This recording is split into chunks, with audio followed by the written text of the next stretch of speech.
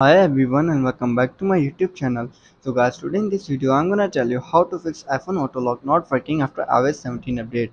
Some iOS 17 users are complaining about issue with the auto lock feature. Users are saying that iOS 17 update has caused problem that this feature is no longer works. As a result, their device use more energy cutting into the battery life. If auto lock is not working after iOS 17 update, so don't worry. In this video I'm gonna tell you how to fix this issue. First of all, you have to restart your iPhone. Restarting your iPhone is a common fix for minor software problems that could be preventing the screen to shut off automatically. Simply go to your settings, then tap on General, scroll down, tap on Shutdown, shut down your iPhone, and then restart it after 15 to 20 seconds later. After restarting your iPhone, you're still facing the same issue, then you have to turn off and on passcode. Turning off and on passcode is another way to get rid of the mild glitch that may be causing auto lock malfunctioning. Simply go back and go to your Face ID and passcode.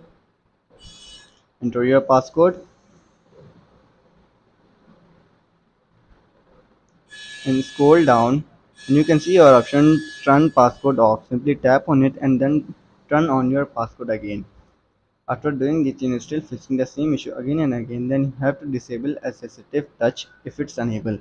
We have heard from people who said they have success firing fixing auto lock not working in iOS 17 issue by turning off assistive touch. For doing this, simply go back and go scroll up, then tap on accessibility, scroll down and tap on touch or tap on assistive touch. If it's enabled, then simply disable it. After disabling it, you're still facing the same issue again and again, then you have to change the auto lock settings. For instance, if your auto lock is set to 1 minute, change it to 30 seconds and check if this make any difference or not. After doing this all you're still facing the same issue, then you have to turn off low power mode. If you're expressing this, it is likely that your iPhone is in the low power mode.